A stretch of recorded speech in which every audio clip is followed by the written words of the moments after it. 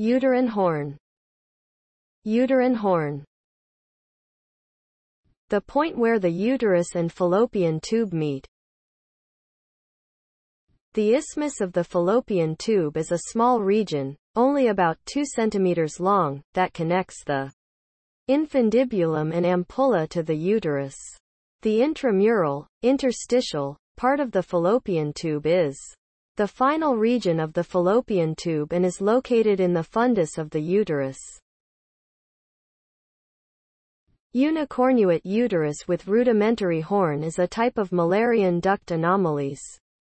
This rudimentary horn may or may not have functional cavity and is usually found to be noncommunicating with the cavity of unicornuate uterus. The rudimentary horn can create certain obstetrical and gynecological problems.